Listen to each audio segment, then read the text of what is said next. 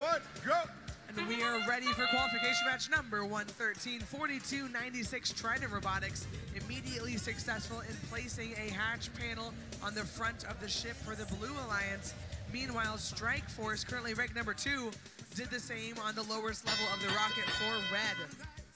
It's now time for these teams to show us what they've got in this second to last match here on Curie for qualifications today. 461 dropping a quick cargo into the ship for the Red Alliance, grabbing another to, I'm assuming, go back and do the same.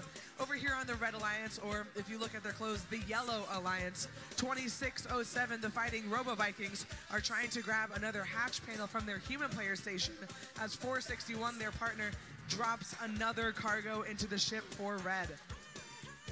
2767 Strike Force, ranked at number 2, is understandably attracting defense from Trident Robotics. However, they are very deft at maneuvering around defense and are quickly able to drop another cargo into the ship for Red. We have a minute and 20 seconds remaining in this match.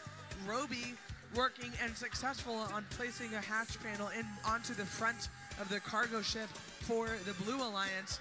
Meanwhile, Team Elite has completed the first level of the rocket for the Blue Alliance as well. Now they're grabbing another piece of cargo, headed over, and missed placing it into the cargo ship for Blue. 55 seconds left in the match. Trident Robotics is giving Strike Force a rough time.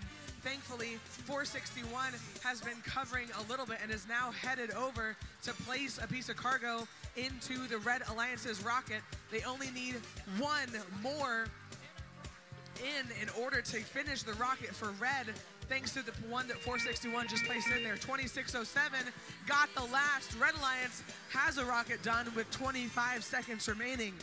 56 Roby, they're lining up for a level 3 climb, looking very tippy, but it looks like they are more secure now than they were a few seconds ago. Almost complete with their level 3 climb. Team Elite lining up for a level 2. 2607 up on level 3.